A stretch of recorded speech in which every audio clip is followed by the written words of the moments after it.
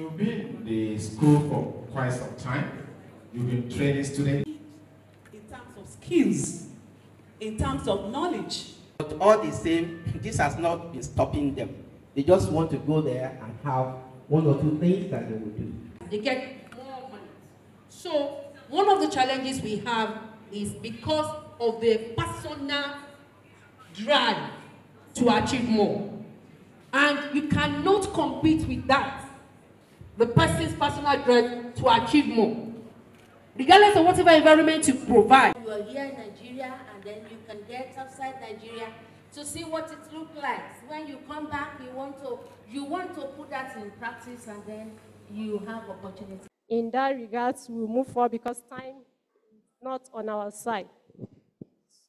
For our moderator for the panel of discussion, we have our able Vice President in person of Mr. Adeyeni Abdul-Lateef. He's our moderator for the panel of discussion. Please, can we clap for him?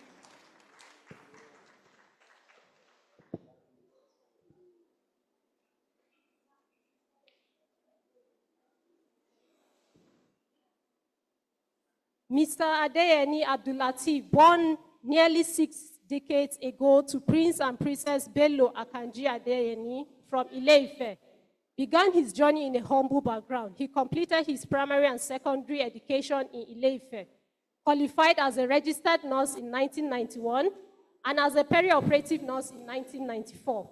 He earned a B.NSc in health education from Lagos State University in 2000, followed by a BNSc in 2016 and a Master's of Nursing Sciences in 2019 from Babcock University, Ile-Ife, Remu, Ogun State. Pardon me, please. Mr. Adeyeni has participated in numerous seminars, conferences, and workshops in nursing. He has contributed significantly to the field through various research projects, 5 of which have been published in international journals. His nursing career began at the Obafemi Awolowo University Teaching Hospital Complex, Ile-Ife, where he advanced to the rank of Deputy Director of Nursing Services and is currently theater manager. He has also held several leadership positions, including serving as the National Chairman of the National Association of Perioperative Nurses and currently as the Chairman of the Senior Staff Association, and State Secretary of the Trade Union Congress of Ogun State Council. Adeyeni is the Chairman of the Operating Room Global Nigeria chapter. He is married and blessed with beautiful and handsome children. Please, can we once more welcome Mr. Adeyeni?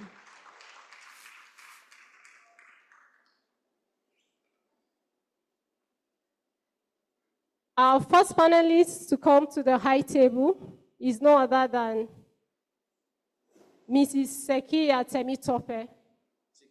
Sikaiye Temitope. Thank you.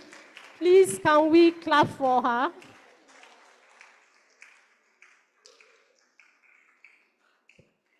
We can clap better, please. Yeah, we can see her smiling. Sorry, please.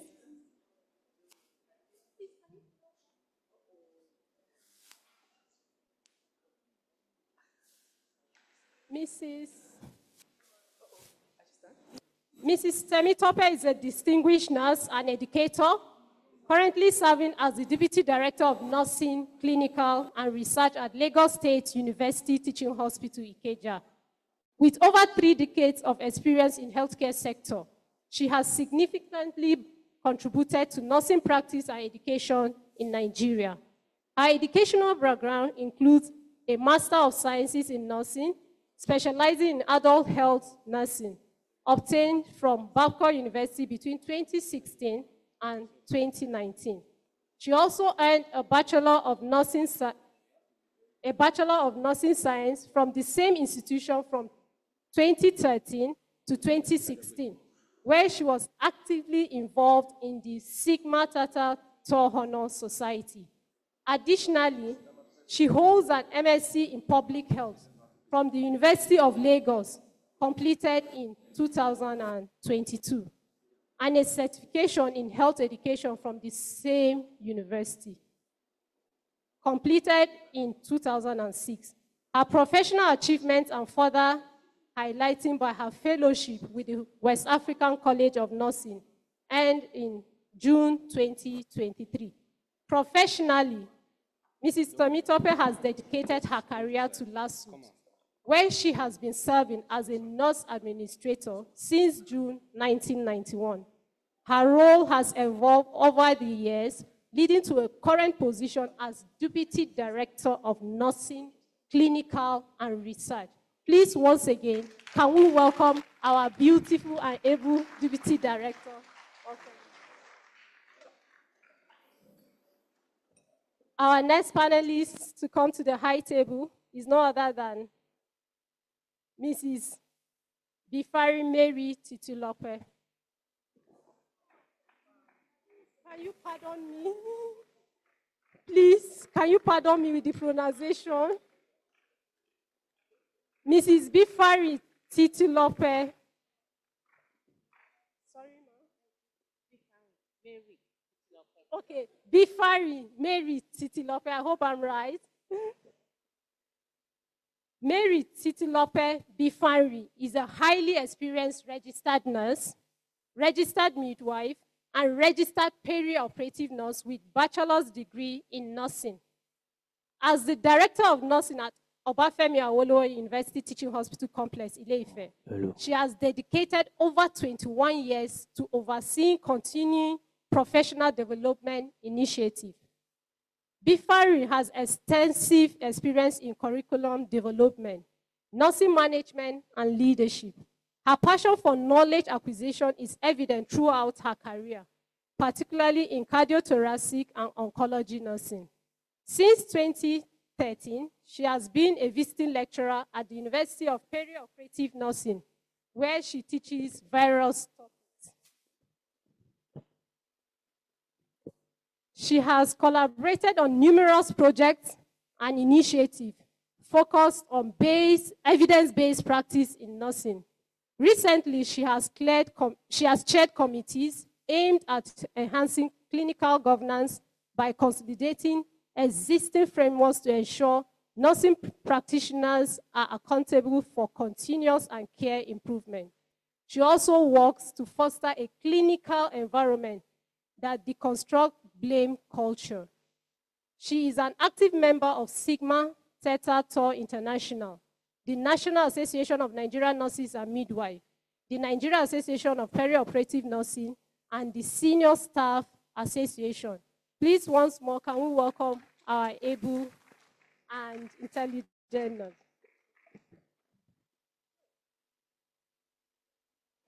The next to come to the high table is no other than Dr. Nibiyu. Doctor, please, the second name. I don't want to murder that name, please. Dr. Nibiyu Beliangi. Okay, thank you. Dr. Beliangi is not here. So the next on the high table to welcome is no other than Mrs. Olapeju Olamuyiwa. And Mrs. Olapeju Olamuyiwa happened to be my lecturer at the School of Perioperative Nursing, UCH, Ibadan. Please, can we clap some more?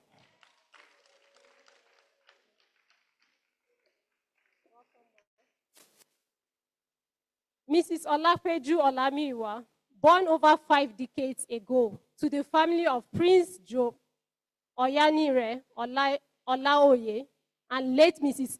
Elizabeth Atoke Olaoye in Ogbomoso land, Oyo State. She had an extensive and illustrious career in nursing.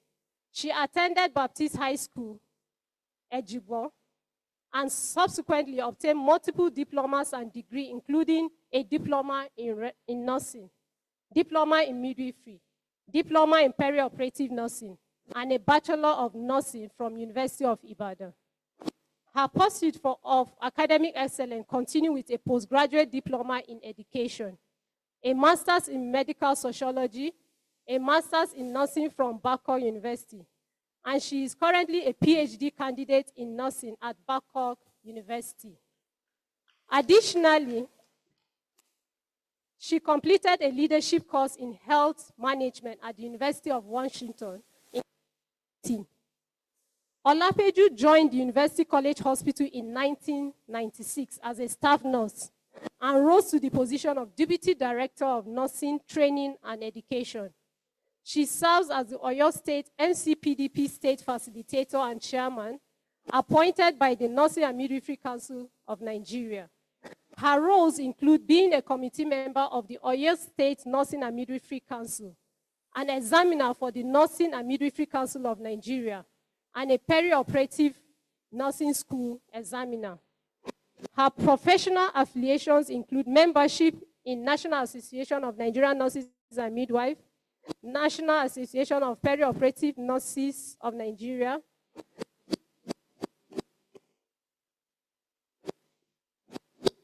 she's also a member of GNAN, CBGCA, APROD, EP, and NIT.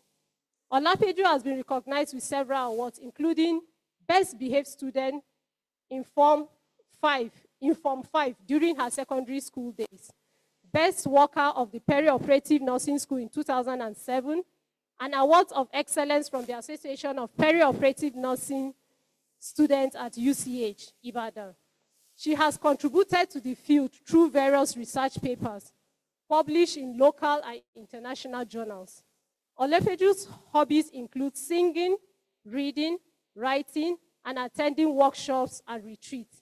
She is known for her commitment to peace, joy, and honesty.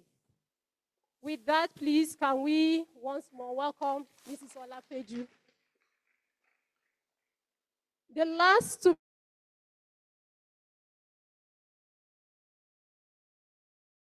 Adekunle. Please, can we clap some more? Please, we can do better.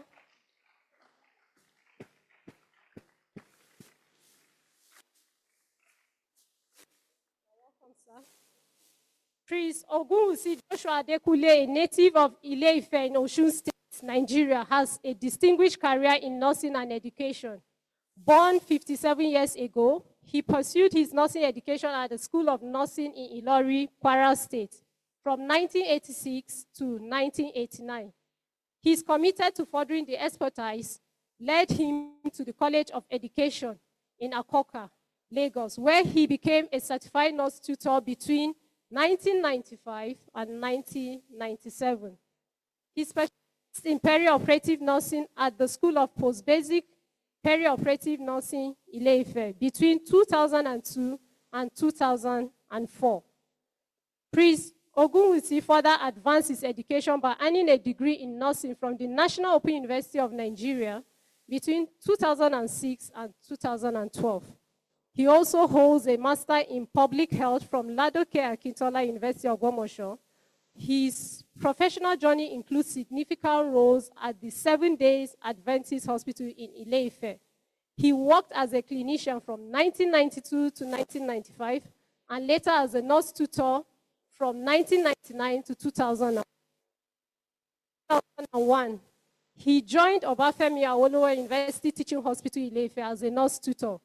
His leadership skills and dedication were recognized, where he became the head of school in 2012, a position he continues to hold.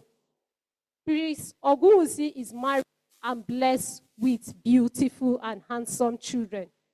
Once again, sir, you are welcome to the high table. With that, our panel of discussion are well seated, and we move straight to the main event of the Good morning. Good morning, our guests and all participants.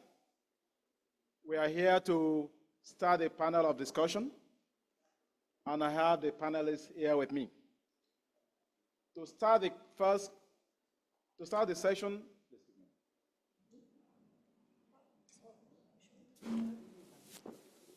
the session, here is going to be Mrs. Sikaiye,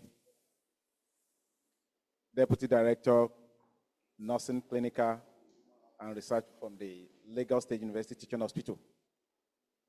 Ma, as a nurse administrator, what are the specific challenges you have observed in healthcare provider retention in your experience within African healthcare setting? Thank you so much. Good morning, everybody. Good morning, everybody. In public facility like LASUTH, let me use that as an example. The challenges we have retention is only kind in the sense that when we employ the nurses into the service, majority of them just come in to take the employment letter and leave. Especially now, for the past, if I'm not exaggerating, for the past 6 or 7 years, that has been a trend. By the time they go through orientation, onboarding, that is when you brought them in, 1 year, 6 months, 1 year, 1.5 years, they've resigned. And by the time you ask them, why do you want to resign? What is happening? Don't you like the services? Don't you like this? Don't you like that? They give you a list of complaints. Oh, the salary is not encouraging. Oh, the country is not okay. We want to go out there and explore. So, from my own angle or from my own perception, because of the state of the country, this sort of pushes them out there to explore and get the desired money to meet their aspirations. The aspiration is to have a better working environment. The aspiration is to get more money because they believe that they're already the same service and getting paid so little for it. But if they go out there, do the same service, they get more money. So one of the challenges we have is because of their personal drive to achieve more. And you cannot compete with that, the person's personal drive to achieve more. Regardless of whatever environment you provide, because they want to achieve more, they want to go to where they think they can achieve more. They want to achieve, they want to, to fulfill that desire in them, to be able to get what they achieve their goals. So most of them, especially for the past 6 years or 7 years, they believe that going outside the country will help them to achieve their personal goals. Thank you. As a retired director of nursing services, can you please share some example of successful initiative or program that have deliberately, effectively retained, or you think can retain healthcare professionals within the resource-constrained environment? Thank you, and good morning, everyone. Yeah, I think to be able to retain nurses or professionals, there should be an opportunity for training and retraining. And so if they have that chance to get them their skill improved, and then again, better remuneration and environment that is conducive, and use the mic, ma. I'm using it. It's not sounding. Yeah. Yes. Okay. Thank you. The salary, so to say, something has to be done about it. And then, like we have TORG now, if people can be exposed to exchange programs everywhere, you are here in Nigeria, and then you can get outside Nigeria to see what it looks like. When you come back, you want to you want to put that in practice, and then you have opportunity to have people on ground. Generally, I think when we have clean, nice, safe environments for workers, we definitely have improved care for our patients. Thanks so much, ma'am. You've been in the school for quite some time. You've been training students, and you, in terms of manpower development, what are the roles? In your own opinion, how can professional development opportunity be tailored to the unique needs of healthcare workers in African hospitals? Thank you very much, Mr. Moderator. The Special Advisor to the Governor, Dr. Ogunwusi, the Chief Organizer of this program, all protocols observed. Yes, professional development opportunities can be tailored to the unique needs of healthcare workers in African hospitals. This is very, very crucial. This is African region, our own region. Whatever is happening all over the world, we must still be interested in how things are supposed to be in our region, because we will survive. Conducting need assessments is the first. We want to know what are the needs in terms of skills, in terms of knowledge, in terms of specific areas, context-specific challenges, because what is happening in the federal health institutions are peculiar to federal health institutions. What is happening at the state level, what is happening at the local government levels, there are some things that are general and there are some things that are specific. And I want to say that all stakeholders need to carry out a quick need assessment. When we carry out this need assessment, then we are going to contextualize the content, and that content is going to show that we are adapting our solution to the environment where they need it most. And at this, we also need adaptation training programs to address these local health priorities. Assuming there are disease burdens that are, known to some areas compared to others, that is their own need, and that is what we're going to face at that particular time. And so with that, if it's a problem of resource constraints, we need to push in more resources in terms of manpower and in terms of resources. I beg your pardon, I discovered one thing lately. Some people are leaving some hospitals in Nigeria to other hospitals in this same Nigeria. So it's not a matter of leaving this country to another country alone. Recently, some people are leaving even viable hospitals to some other hospitals. From Ibadan to Lagos. From Ibadan to Abuja. What's happening? So we need to look into this, and we need what is called using blended learning. This time around, it's not just about, on-site learning, putting pen to paper. Thanks to God and to the Nursing and Midwifery Council of Nigeria, that is benchmarking what is going on in the US, in the UK, in the Canada, in Australia, everywhere. Now, can we do that in Nigeria?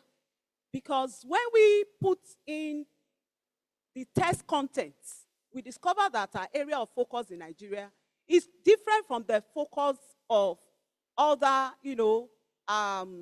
overseas countries. And this is affecting some performances. This is part of the need assessment. And, Nursing Council felt that let's do CBT, computer-based tests. In fact, let it be computer assessed. And so far, it has come to stay. And we are trying to benchmark and actually meet up with the standard over there so that whatever we are doing, we actually be global. And of course, this is a global program. This is a global program, and that is the reason why we are trying to look into it so that we will not be left behind. Because some people felt left behind, they want to go to where they can actually bridge the theory-practice gap. So that we that are in school also have to imbibe blended type of learning, combining online, offline, hands-on training method to accommodate diverse learning styles and schedules. Sometimes in our class, we even do role play, so that when you role play, you cannot forget what you have done, and in practice, you can actually remember those things. And like when our mama was explaining the other time that we perioperative nurses don't have much to talk to patients, I want to explain a little aspect of pre-visit. We carry out pre-operative visits even before the surgery. You want to know what type of patient is coming. You want to know specific ideas, areas that the patient we need to know much about that patient and benefit by the time the patient comes to us. And most importantly, focusing on practical skills, addressing soft skills. And without wasting our time, I want to say that providing continuous learning opportunities. In nursing, this is a workshop, a wonderful one. We have seminars, conferences, online courses, and many of us belong to all these areas. So without wasting our time, I want to say, encouraging peer-to-peer learning. In education these days, like when I finished drafting my thesis proposal, I have to share with 3 PhD holders. And of course, even one of them is here, and I'm so grateful to her because her style of correction was so wonderful. Another person brought in another style, and by the time I collected from my supervisor, I discovered that I need various experts' inputs. Some people are looking for these opportunities more. And when they see it in Nigeria and they want to go to school abroad, they can say, let me stay. But when everything is just pen to paper, no peer review, then they may want to go to where it's better. Probably that's where some people are going to Babcock, because I want to say I salute my lecturers. At the same time, I appreciate UI because that had been my first university. And I want to say that because I'm in Lagos, I know Lagos is not lagging behind. Yeah. Because incorporating technology-enhanced learning is what I'm talking about now. Utilizing digital platforms and fostering collaborations. And of whatever you do, as a tutor, as a lecturer, my own is this. You have to evaluate from time to time. So without taking your time, whether formative evaluation or summative evaluation, when you evaluate, you know how far you have gained, you know where to go back again. There are more work to do. The end of a project is the beginning of another one. Thank you very much. Thank you so much, ma'am. You said it all. Mr. Prince Ogunwusi, as a trainer, as a nurse administrator, you've been training professionals in nursing. And most of these professionals have been leaving the shore of Nigeria, going abroad to practice their skill. Can you please share your insight into the impact of ongoing training and professional development program on healthcare worker satisfaction and retention? Something that will make them to be satisfied and to be retained in this country. Thank you, my dear brother, Adeyeni, the moderator. And I want to say all other protocols duly observed. Today, we have all discovered that when you train 20 students in your school, just in the next 2 or 3 years, most of them must have left the shore of this nation for a greener pasture. Now, I want to clearly say this, that it is not their fault. It is constitutional. Section 41, subsection 1 of the 1999 Constitution says, and I quote, that it provides for every citizen of this nation that you are entitled to move from one end of this nation to the other without anybody stopping you from doing that. Then, let me say this again. Article 13 of the Universal Declaration of Human Rights says that everyone has the right to freedom of movement and residence within the borders of each state. And so everyone has the right to leave any country, including his own, and to return to his country. without any hindrance. May I say this, that based on this, if you believe that somewhere is not okay for you, you have the right to move from that station to another one.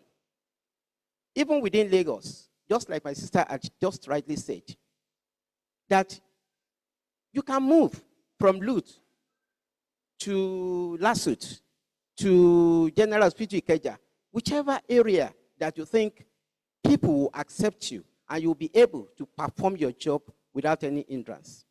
And let me say this specifically, just like the question put across to me now, that what are my roles as an individual lecturer on how to mentor my students, at least to retain them at the place of their jobs.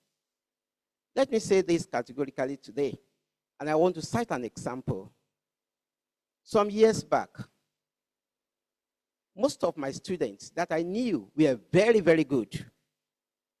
I needed to call them, and let me say, immediately after they finished their course, Perioperative nursing program, they absorbed them into OAUTHC, Obafemi, Awolowo University Teaching Hospital, to work. And I had to call them, please, join me in the school. You have no problem. If you are here with me, you will be able to develop at your space, and nobody is going to hinder your growth and development educationally. They said, we are coming. So each time I go to them, Oga, next week we will be here. But the next thing I heard about them was that one was in Canada, another one is in UK, another one is in Australia, another, they were just flying like aeroplanes. I became disappointed. But there was nothing I could do. And one thing is clear. I needed to call them and told them that, let me tell you this. It is not rosy. It is not that rosy where you are going. They have their own challenges too. And that is one of those things we need to be telling those people that are going. I think my son is there together with the wife. I know what they are facing. It is not that easy. Here in Nigeria, you can have your business and at the same time working. Over there, you work tired. I think my people are here to bear me witness. If you do not work, you will not be able to get anything over there. Onyibo can never offer you sweet, free of charge. So they need. I was trying to tell them all this. Now, another step that I had taken so far is to let those people in diaspora to talk to them about what goes on over there. But all the same, this has not been stopping them. They just want to go there and have one or two things that they will do. And I cannot blame them. Here in Nigeria, insecurity is one of our problems. If you have been dealt it, one time or the other, you will run away when you have problem. The another thing is, you can't develop the way you want it. Today, in my facility there, I think I needed to write that I wanted to come for this program. He said, you will be released, no sponsorship. And that's ditto to some of the people that are here today. So I can't blame them. So we have been trying at our own end to make sure that we retain those that we have trained. But unfortunately for now, we have not been able to have a way out. Thank you so much, sir. Like you have rightly said, that there is freedom of movement from any point of service to another place. There was a particular neurosurgeon trained by my institution. When he came back, he has not spent 2 years, he said he was going back. And he went back to where they trained him. Probably there are some incentives that the premier university were putting in place that were not being given at his primary center. able to ensure that whoever we are training or the professionals are given some incentives to be able to retain them. I want to believe the founder of this and the chief executive of this organization, Adeyeni, she's still in the country today. Probably she won't be able to do much. Our potentialities will have been hindered. We should check inward within the country to see what are the policies, our regulatory bodies, Medical and Dental Council of Nigeria, National American Council, all of that. What are the policies you are putting in place that are hindering your professionals that you are training? Having said that, let me go to another person, another nurse administrator. What role do mentorship and leadership support play in the organizational effort to retain healthcare professionals? As an administrator in LASUTH, what are the mentorship programs that you are putting in place to ensure that your professionals, your surgeons, your nurse anesthetists, your anesthesiologists, your perfusionists, all of them, what are you doing to ensure that they are retained? Thank you so much. I might not be able to talk about the doctors or the other professionals, but I'll be able to talk about nursing. You are an administrator in that hospital. Yes, I'm an administrator. Talk for everybody. I will talk for everybody, but I'll be able to talk more about nurses because that's my primary constituency. You know, when you're talking about mentorship and leadership, the role is quite important. Because it's when you mentor those that are behind you that you'll be able to have the standard that you're supposed to have. But as a mentor, what standard do you want to achieve first? Because if you are going to be a mentor, you must be somebody that is able to pass down the correct standard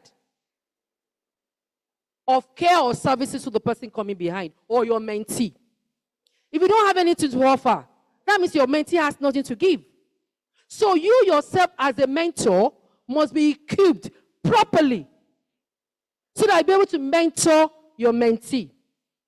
And when you talk about leadership, it has moved from the area that we used to perceive it. We're not talking about strategic transformational leaders that know their onions, that have set out objectives and know how to achieve those. So mentoring and leadership goes pari passu. Because it's when you are a leader and you have everything you need that you will be able to know that what I want to pass down to my mentee is not just about head knowledge or theory, especially when you're talking about nursing. Because nursing as is practical, it is theoretical. Now we are moving to the base of evidence-based, what you do now, evidence-based care. You want to practicalize our theories. We learn about Horem's theory, Bandura's theory. We are applying it. That is one of the parts of mentorship. Now in LASUTH, we are trying as much as possible to groom nurses that are sound and seasoned in both theory and practical. That is why we have continuing education program now. And that continuing education program is not just for the elders or the advanced in what do you call it, in cadre, but the younger ones. And we've started one thing now. We actually started, OAUTHC department. It's like a pilot study. We have 3 elderly nurses that we know that are well seasoned, that we know what they're doing, and we have NO2s shadowing them. Like they are mentor-mentee. The mentors gives feedback, the mentee gives feedback. We want to try it in that department to see how it works. Then, because we are just thinking about it generally, but that is a practical one they were doing, it's like a mini research. We are practicalizing it now. Let's see the effect on those mentees. How far is it going to go? It's like we want to measure. It's not about talk and talk alone now. We are doing continuous evaluation with the mentee and the mentor. We want to know how that mentor has been able to influence that mentee with evidence. You know, we have this general mentee, okay, you are the ward manager, do this way, let your subordinate watch you without evaluation, without anybody measuring how effective you've been. But now that pilot study is on. The mentees know their mentors. The mentors know their mentees. And we are evaluating. We have this questionnaire that with a feel. The mentee comes to me at least once a month. How far? What is going on? Like, I want like a qualitative study. We want to know. It's a mixed method sort of. Let's know what's going on. How are you enjoying? Is there influence? And if there's influence, is it positive? Then how is it affecting your productivity? And it's not only about those people. Then we are now getting, information from people around them that knows the mentor and the mentee. As our behavior, now that she's under that mentor, has our behavior changed? Our productivity, our services to our clients, has it changed? Is it for better or still status quo? So when you're talking about mentorship and leadership, it has moved from mouth say. We've moved to evidence-based area. Thank you. Thank you so much.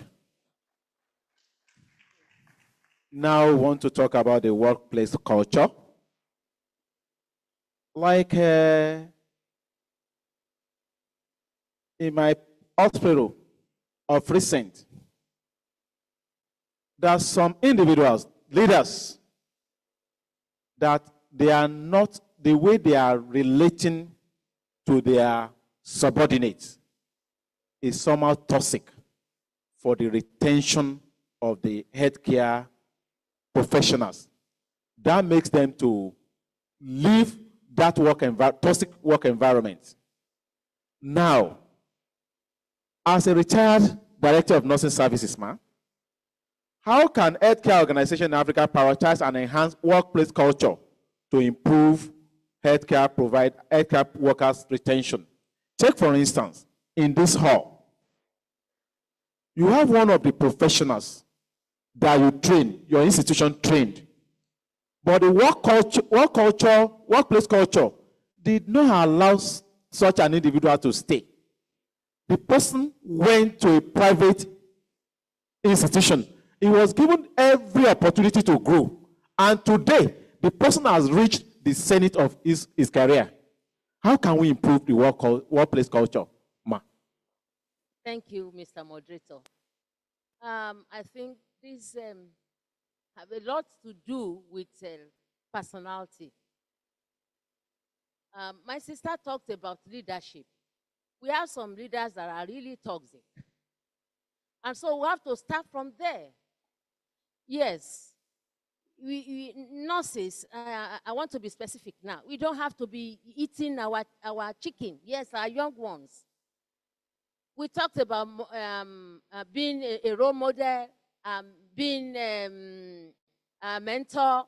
How effectively can we discharge our duty? One, we need knowledge. Most of the leaders don't have it enough. They don't have it enough. And so as they're sending the young ones for training, I think the leaders, the supposed leaders that will still be there in the next 5 to 6, probably 7 years, should always go for retraining. And so when we have, whatever you don't have yourself, you cannot give. And so if you don't have it, you don't know how to do it, how can you now show it to others? Some leaders are bad, and that's why we have our environment not being conducive. And so if we have a good leader, you will see, even with a paucity of fund, he or she is still trying to see what she can do well. and then she's making effort. So I want to appeal to everyone that is seated here. We must be involved in politics. Get involved. If you are not in politics, some things will be difficult for us to achieve or to implement. There's a Yoruba adage that says, oh, Simbe, something like that. If you're not there, you will know how they're sharing it. So you have to be there to have your voice. In most cases, leaders shy away from talking, you know, when they get to the middle of all other professionals, and then they are making decisions, and then you are there, you are not talking. When I was in service, there was a case on my hand, and then it was a real big one. It was going to even be global. Nurses versus doctor, as usual. But because of our time, I'm going to cut it short. At the end of the day, we were able to resolve it amicably. Why? Because we relate with ourselves. So, professionals, what our sister is doing is just a great job. Can we put our hands together for her?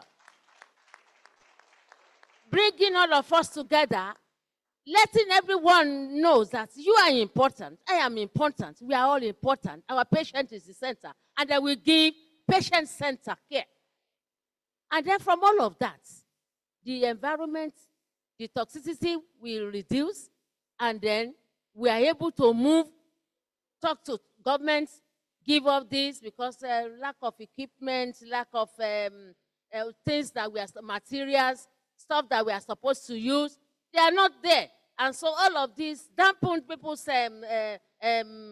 morale, and so they are not able to perform maximally. So the representative of the government are here, and I give kudos to Lagos State. Yes, because this digital platform and all of that, if you can get that spread to other states, I'm sure we will go places. Thank you. Thank you so much, huh? Of recent, in one of the departments of the operating room professionals, there is a kind of knowledge gap and professional gap between that department. We have registrars. The senior registrars, they've left the shore of the country. It is in between the consultants and the registrars. Even some of the registrars were living in droves after practicing, fulfilling their papers to travel abroad. Even when adverts were placed for them to be recruited, they wanted to recruit about 40 of them. Hardly did we get 10 because of the policies that are being put in place. Why are they not staying? What are the innovative strategies or incentive that you can do to address this specific need of the healthcare workers for them to be retained? That is specific incentive or strategies that can be put in place for these individuals, for doctors, anesthesiologists, perfusionists, perioperative nurses, surgical technologists, for them to be retained, for them to think they want to stay and serve their country. Because it is not a thank you that they will put in place for their children at home. Mr. Olamuyiwa, the ball is in your court, man. Thank you very much, Mr. Moderator. Some innovative strategies and incentives that address the specific needs of healthcare workers in remote and underserved areas in the whole of the country is a big question. It's first a personal decision to stay or not to stay. But just that, we refuse to be pessimistic. We are still optimistic that there are some ways we are still going to have some people to stay. And I want to say that those people who for now have reasons for staying, those people who for now had some things doing, or those that just proudly patriotic. I have an uncle. The father happened to be a VC of University of Ilorin, and because he was born abroad, everybody felt he would be living over there. The wife was surprised when my uncle says that he will only be visiting every year and be coming back. That's a medical doctor, he wants to have his hospital here, and he even doesn't want to be doing all these primaries of paper, part 1, part 2.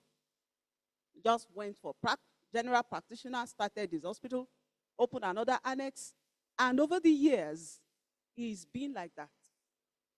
He just went to the public-private setting to learn well and establish his own hospital. Though his 3 children are abroad now. So whenever they maybe have babies and he go with his wife. And I know there are some nurses like that. They don't want to stay abroad. They've been there before. They don't want to continue to enslave themselves. They want to just make that money, come back. Some have the love of this country. If you ask me why Dr. Ogunyemi is here, I will say she loves this country. Because when she was dishing out a lot of things in Ibadan at Sigma program in UI, I looked at her, and by the time she was telling us she's been in nursing since 70s, and can you look at her? Does she look like an oldie? Not at all. And I want to say that I have some handful of nurses like that they just choose to stay in this country. Some doctors will just choose to stay in this country. But the context of my question is that, how can we retain them? How are we not going to frustrate them? Because for some people, they are already at the political, hem of affairs.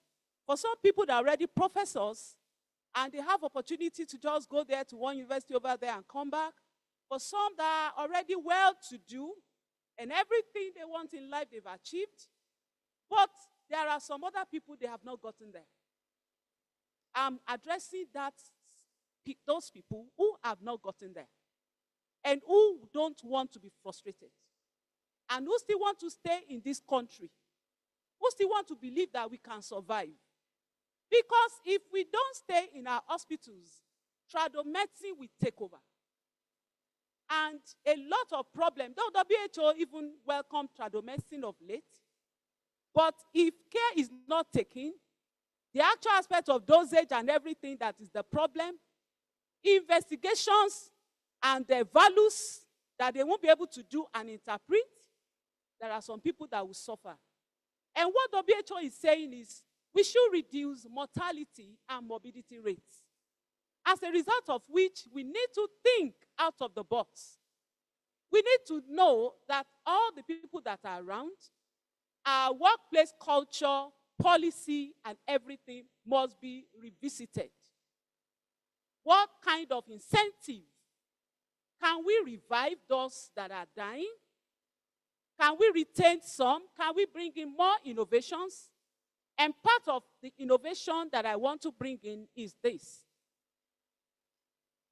Let's make the work more flexible. Because our team leaders, just like our mama said, our team leaders are yet to be very friendly. Do you know that there are some nursing students that we are actually persuading to stay in this profession? Either in school or in the clinical area, you want to remember how those matrons treated you, and you want to treat them the same way. Young doctors, treat them the way their old doctors treated them, they are going. Young nurses, you treat them the way we were treated, they will go. Let's start from that aspect. I always say this in my place of work. We leave our houses very early in the morning before dawn sometimes. And at dusk, we are back home. The whole of the day we were at work, minimum of 8 hours, some 12 hours, those that are doing calls. Now let me ask you, apart from the real biological family, who are your family members? Your workplace is your family too. Except you see that young boy there, that young man there, as your son or your nephew, and that young nurse there, and you are looking at her, you are remembering your daughter, or you are remembering your niece, or your younger sister or brother, and you are trying to now mentor them the way you will mentor if you were at home if possible, and still maintaining standard and not lowering standard, and making them to see that the love of this work is just what you are trying to look into. How can we still maintain the center? Our time is fast spent, but I want to say that it starts from each and every one of us. I have to determine that even though I have difficult students, can I cope with them? In fact, there is a phenomenon going on around now that if, for instance, a younger worker happen to know them at the management level, you may even be intimidated as the boss. That the consultant will be afraid of a registrar because that registrar is the son of the younger brother of the Minister of Health. And when work is enormous, you will not know whether it is the consultant that will do the work or the reg. And the consultant wants the reg to do the work because the reg is here to grab what it takes to save life very well. And is willing to mentor. And until that reg is available for the consultant, that is when the life of patients will be safe. No matter how many years the consultant work, one day the consultant will leave the stage. They are celebrated bye-bye at 70. Nurses that are at the clinical area or under federal government work in our university teaching hospitals, we are celebrated off stage at 60. Some of us are on our way out already.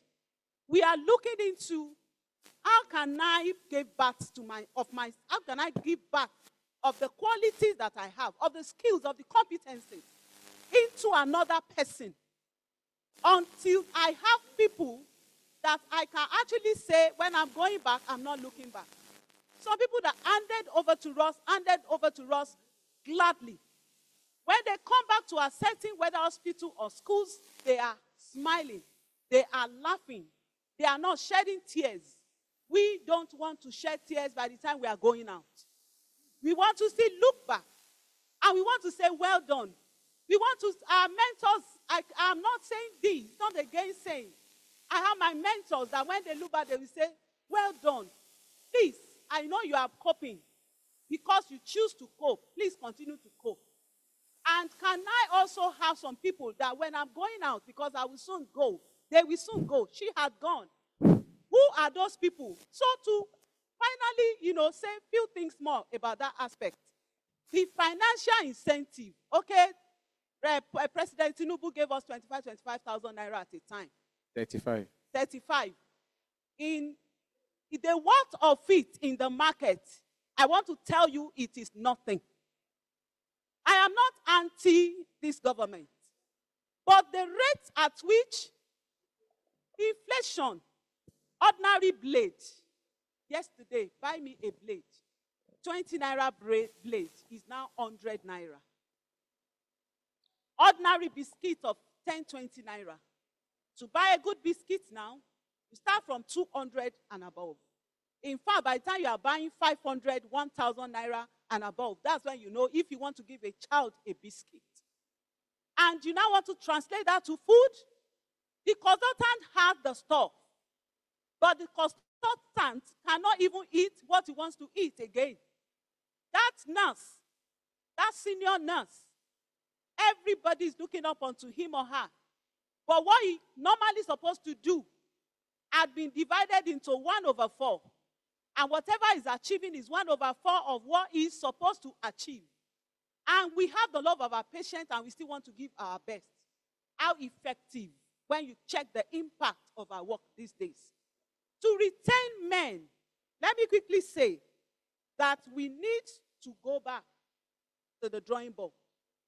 We need to give more to the people working.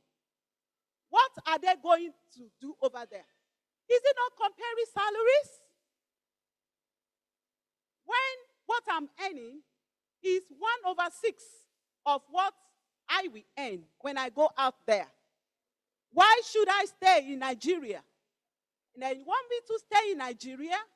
You don't want to give me 1 times 6 of what I'm earning now. Can you give me half of it? Can our government quickly answer the Labour Party? The Labour Labour Union? Can we quickly give them what they're asking for by dividing it just halfway, if possible?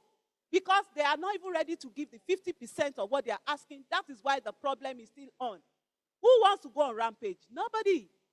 When the housing allowance is not enough to pay the house rent, when whatever they are earning cannot put food on the table for the whole 30 days. Thank you so much, ma'am. I want to say thank you, if ma'am. they will stay, thank you, we ma'am. need more. Thank you, ma'am. Thank you, ma'am.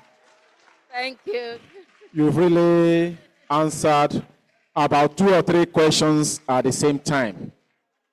You've mentioned about the unique challenges of health professionals, healthcare care workers, that some of them that will not even eat before they come to work. There's some of them that have some family problems, and we still want them to have positive work attitude. As an administrator, as a leader in the hospital, how can a healthcare organization strike a balance between addressing the unique challenges of healthcare workers and maintaining a positive work culture? That is going to be the last question for this panelist because of our time. Well, all we have been seeing since we have been here is these strategies that can be put in place to retain the healthcare workers in the country. And before I answer that question that has been put across to me, I want to clearly say today that in Nigeria, I'm not talking about the African countries because some of the questions that have been put across to us centers on African nations. But we are talking about Nigeria as a reference to what my moderator has been asking us questions. May I tell you today that the Nursing and Midwifery Council of Nigeria says between 2017 and 2021, about 75,000 nurses left the shore of Nigeria for other countries. Not only that, in 2022 alone, 15,000 of our nurses left the shore of Nigeria for greener pastures. And now, if we are talking about that, we will discover that this nation, when it comes to healthcare workers, is in a precarious state. If really you want to believe me, we are in a precarious state.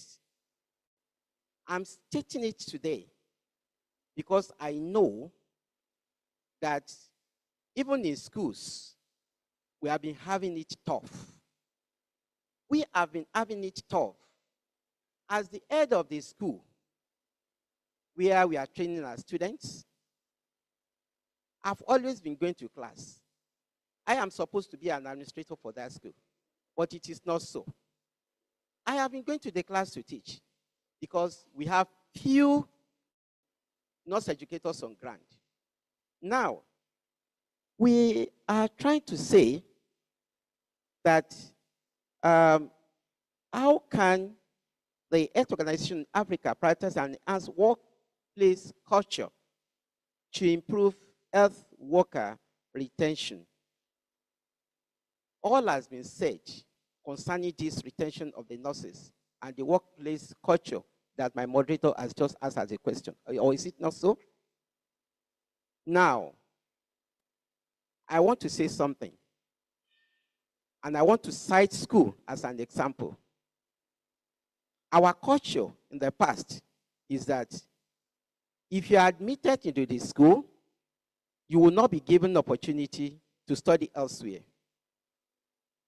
And we happen to absorb these students this year, about 10 of them. We told them during the interview that we won't give them the opportunity to study elsewhere until they finish their perioperative nursing program. There and then, they continued with the study. Then just one day, I saw these students trooping to my office, about 10 of them. They said, Oga, I said, yes. That you shouldn't be angry with us. I said, what are you talking about? I said, we have an exam today. We are LASUTH. I said, exam, LASUTH. Did we not tell you that there is no room for you to go for study elsewhere where you are still here? Full-time course. I called my HOD. I said, HOD, this is the problem I have. The HOD said, let them develop themselves. Release them, let them go. And I had to call them. That is striking a balance between the culture of wherever you are and the reality on ground. Now, they left for that exam. And the only problem is, anytime the exam clashes with our own, we will not allow you. And thank God they have been going, and the examinations haven't been clashing.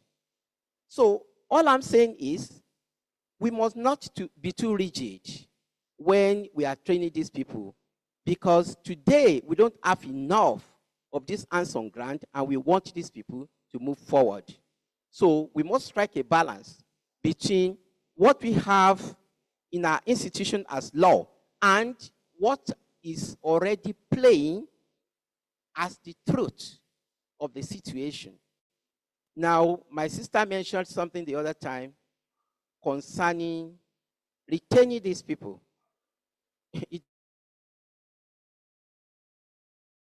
One thing is clear. We must give room for personal development, if really we want these professions to improve and we want everything to be okay with us. Then the infrastructural facilities in our institutions must be okay.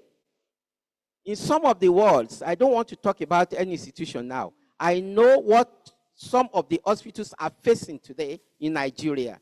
Today, there was a day I entered one of the wards. I had to see the roof leaking, and they had to be, removing patients here, bringing them here, this and that. Is that a normal thing? That is abnormal. Then, when we talk about retaining these people, we must talk about the reality on ground, that things are not okay with us. Technologically, there is nothing that we can talk about. We are still using the thermometer that we used during Mongo Park era. We shake it like this. We put underneath the armpit of a patient. That is not the best. So those are the things that we need to know. And in 2012, that just last year, one of my children was admitted into hospital. It was a nasty experience that I had. In one, I won't mention the name of the hospital anyway. In that hospital where my son was admitted, there were no bed sheets. In that hospital, there were no screens. Government hospital for that matter. And to worsen the situation, they said, okay, let us transfer the boy to the main ward. When we got there, we saw fans everywhere, none of them working. And you want me to continue to work in that environment? Prince. May the Lord help us. Amen. Thank us. Thank God. Rounding up, I think to retain professionals is a job for all of us. All professionals, the government, and all other stakeholders. Because even if government gives us 1 million as minimum wage. If the economic trend, if inflation in the country is not addressed, we will be prey to kidnappers, to all those vices, because health professionals or workers will be prey, will be their target. The security situation within the country needs to be improved. We have to deal with the economic, the inflation, and to give these healthcare professionals